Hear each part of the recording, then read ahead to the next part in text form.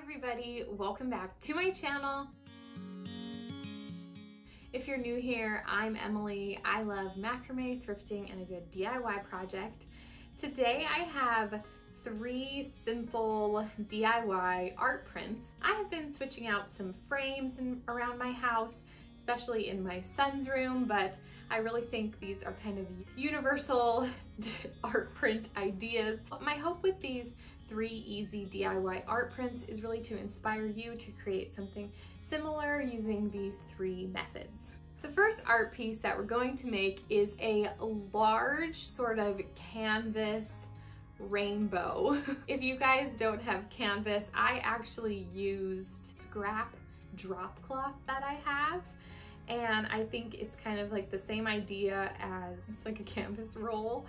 And so I think you guys could use like cloth for this and it'd be super, super awesome. So basically all I did was measure out the size that I wanted, give it an iron to flatten out any sort of wrinkles in the fabric, and then I simply picked what colors I wanted and painted a really, really nice big rainbow. What I love about this simple rainbow is really all you have to do is make sure that that first arch is good. And once that first one's good, the rest of the rainbow is fairly easy to just follow that line you already created. And of course, you guys can use whatever colors you want. So if you want it super bright, you can do bright. If you want it muted, heck, you could literally do like all the same colors if you're wanting to go really minimal. This is so easy and it's such a large scale piece that costs little to nothing and can look great around your home. And this is how it turned out.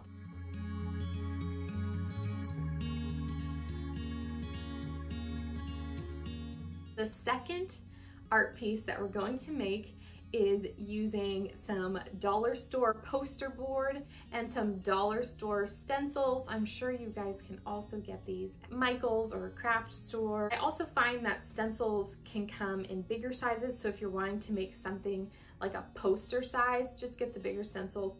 I was wanting to do kind of like an 11 by 17 size, so I found smaller letter stencils. For this, I decided to cut my poster board to the size I wanted, and then I painted the background kind of a nice like muted cream color. I just wanted something that wasn't like pure white.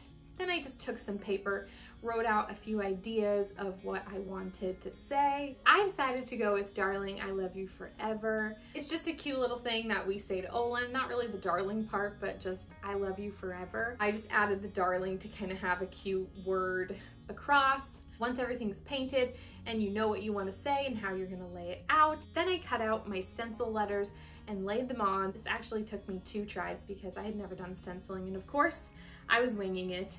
But what I know now is you need to have very little paint on your paintbrush and make sure that you just dab the letters. Don't paint them on and don't coat them because it bleeds through really easily. So just kind of dab the letters with very little paint. For each entire word, I wouldn't add any more paint to my paintbrush. I would lift up each letter right after I had added the paint to it, and it worked out really, really well. And this is how it turned out.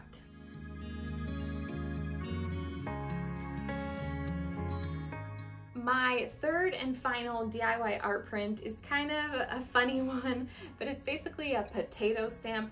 I've actually done potato stamped wrapping paper before. I can link that video down below for you. I wanted to do it again. This time I used a sweet potato. You're not supposed to use sweet potatoes. It did not work as good. So you should use like a white, very starchy potato, and you can literally use a stamp pad. What I ended up doing is I grabbed my sweet potato, I cut the end off, and because sweet potatoes, they're pretty fat, I made 2 semicircles. If you don't want to go through the trouble of creating a rainbow like me, because it's really not easy, and I don't have a trick to it, I also think just the semicircle would be really, really cute, like a repeating pattern. So if you're wanting something like that, do that. I didn't film this, but I basically carved out 2 little arches from this sweet potato. I don't know how to do it an easy way. I just took a knife to it and carved it out. I know that if you're doing like a star or a heart or like a Christmas tree, things like that, you can use cookie cutters. Maybe they have rainbow cookie cutters somewhere. I don't know, I didn't look. But you can use a cookie cutter, push it into the potato halfway, and then you kind of have your shape and you can go from there. Once you have the shape you want to work with, whether it is that semicircle, a rainbow, a star, then what I did for this, which usually you can use a stamp and you can also use paint. I got some creamy white paint and I painted directly onto my sweet potato because, again, it wasn't a starchy one. It doesn't soak up the way it should. I just painted directly on and stamped it onto my craft paper. Very, very simple. I just did a repeating pattern. I love that it kind of has this imperfect look, and I really, really like how it turned out. Again, this actually would make great wrapping paper. I also think it'd be really fun to do on like white paper and do kind of like an ombre with different colors. That would be cute in the semicircles or the rainbow, whatever it is. And this is how my potato stamp turned out.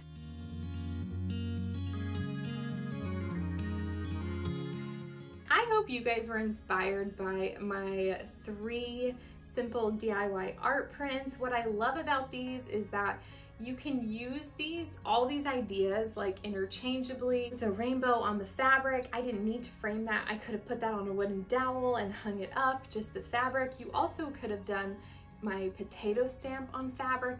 That would be super, super cool. All of these ideas, stencil lettering, they're just fun. You can change them up. You can write whatever you want. You can potato stamp whatever you want. You definitely don't have to paint a rainbow, but I do love the thought of just some big sort of like, even if it's just like shape, canvasy thing. I'm really happy with how they turned out. I hope they inspired you. Thank you guys so much for watching. If you liked this video, feel free to give it a thumbs up. As always, you guys can subscribe for more of my everyday life. Feel free to follow me on Instagram at EmilyFaith22. I hope you guys have a great day, and I will see you next time.